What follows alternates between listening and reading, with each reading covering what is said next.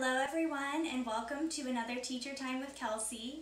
Today is our artist spotlight, so I will be sharing a brand new artist with you all. And it is actually going to be one of my favorite artists that I'm going to be sharing today. So this artist is one that I always am so fascinated by the paintings that he's done, and they're paintings that really make me think and really inspire me. So I'm hoping that that will do the same for you. So why don't you grab your favorite drink, get into your cozy spot, and I will introduce you to our artist of the day, Salvador Dali.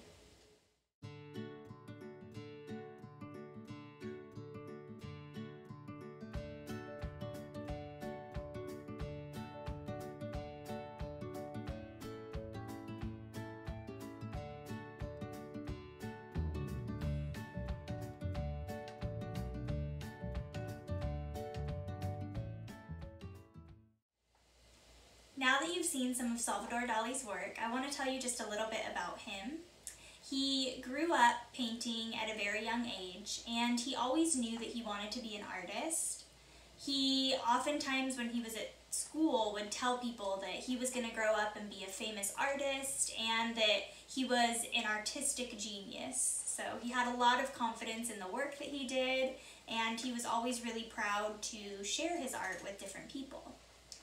And as he got a little bit older, he moved to Paris, where there was a art movement happening called Surrealism.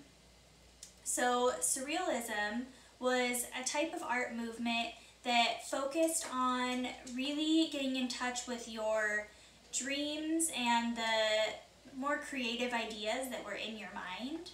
So painters who were part of that movement really embraced the imagination that they had and the unique ideas, and a lot of the times their paintings were really interesting and really different than anything people had seen before, and they were really creative too. So Salvador Dali felt like he fit right in that group of artists, and he really found his own techniques and stuff in there. And a lot of the work that he did focused on specifically exploring his dreams and his inner mind, so the ideas and things that he had in his head. And what Salvador Dali would do that was really interesting was that he wouldn't just take an idea and paint it. A lot of times he would take an idea and he would turn it into something that was really different than what you might imagine. So he really wasn't afraid to make things that seemed kind of weird or kind of silly, and that was actually the type of work that he loved the most. So some of you might have even seen in the pictures that I shared, sometimes he would do things like he would create a clock and it would be melting, or he would create these huge scenes that didn't really fit into the little place that he was creating them. Or he might put butterfly wings on a boat as a sail. And he would just do all these things that didn't seem like they fit together, but he would kind of combine them into his paintings and create these really beautiful stories and works of art that really represented the different and unique ideas that he had in his mind. So that was something that was really cool, and I think something that really speaks to the type of artwork that we tend to do at Little Owl. So we really like you to get creative and like you to explore your own ideas and to not be afraid to put them down on a canvas or a paper, no matter how funny or different they might be. So today, that is actually what we are going to do. So we're going to take a little note from Salvador Dali's handbook, and we will be exploring our inner minds a little bit by doing something called a dream journey. So we're going to close our eyes and we're going to really dive deep into the back of our brains and pull out some ideas. And they could be any ideas you want, it doesn't matter. This is a chance for you to get as creative as you can and to put whatever pops out of your brain onto the paper.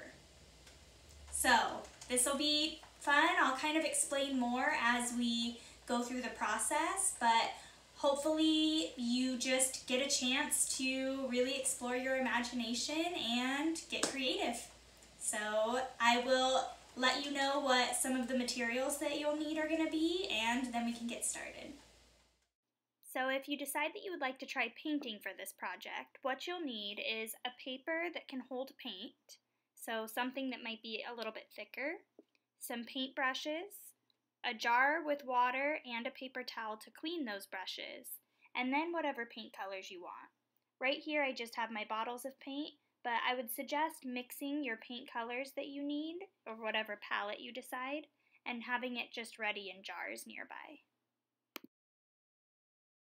If you decide to draw your ideas instead, you really just need a paper and drawing materials. You can use whatever drawing materials you have at home, like colored pencils, markers, pastels. I actually decided to go with the drawing option and will be using chalk pastels since I have a lot of fun with those. Once you have all your materials, you can get started. The way that we're going to start this dream journey is by pausing for a moment and trying to remember some of the things that we see when we dream, or just some of the things that you see in your imagination. It could be places, it could be things. I know when I dream, a lot of times I go to different places, so that's kind of what I used as my inspiration for my work.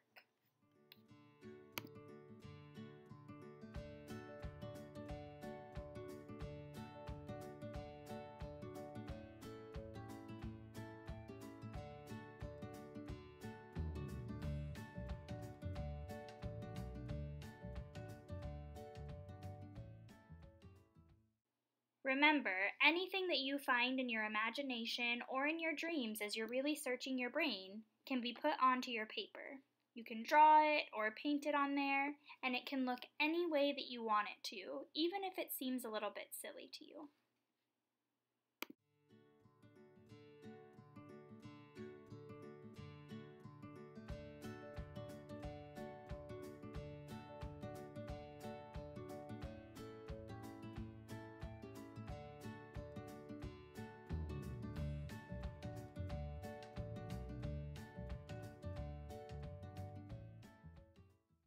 It may help you every now and then to pause for a moment and take a step back from your work just to see if any other ideas come to you.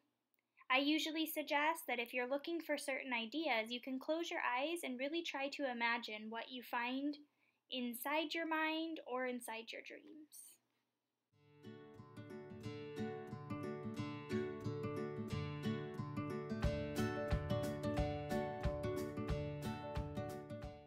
After pausing and closing my eyes for a moment, I got an idea to put a doorway from the scene that I was imagining into another place that I often visit in my dreams. So I created a little doorway in my picture that would take me to space.